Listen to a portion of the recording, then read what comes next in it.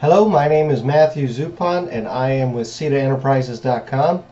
I'm going to be your guide through this tutorial today, and what we're going to learn today is how to create a subdomain through a cPanel administration. If you have a hosting account that offers cPanel as your control panel on the back end in your administration account, then you'll be able to do this rather simply.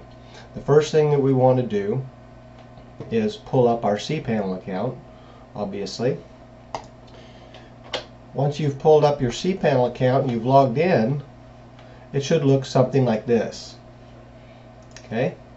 We're going to scroll down until we find the little button that says Subdomains.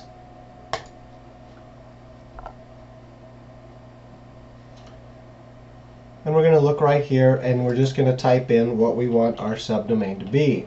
In this case it's going to be WordPress, because what we're going to be doing is creating a small series of tutorials that will not only show us how to install a WordPress platform on your website, but to turn it into a beautiful website that can be used for blogging or business, either one.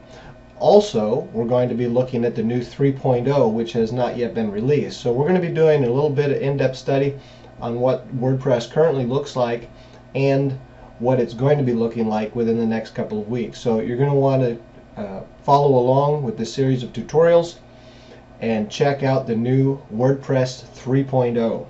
So we're going to call this subdomain WordPress, and we're going to leave this the same.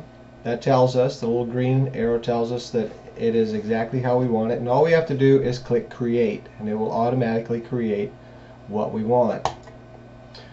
Gives the root directory in there, as you can see that, and while that is being created, so let's go back and see if our subdomain is created. Yes, it is. It's all done. We click the back button. We want to make sure that it shows up here.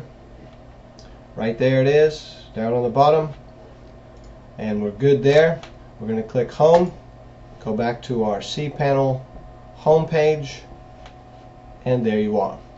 One subdirectory completely finished.